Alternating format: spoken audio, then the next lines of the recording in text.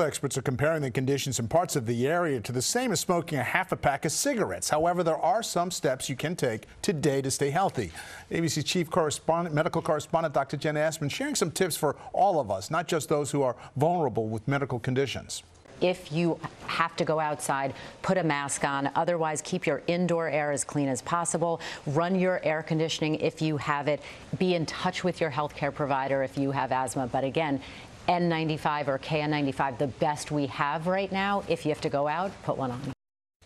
The air quality is different from neighborhood to neighborhood and changes throughout the day. This is what it looks like right now on the interactive map that we've gotten from the EPA. Now, we've posted the link at ABC7NY where you can see the conditions in your neighborhood right now. While you're there, you can also see the list of outdoor activities and school activities canceled today across our region. At this point, New York City schools remain open, but students will not be doing any outdoor activities during their school day.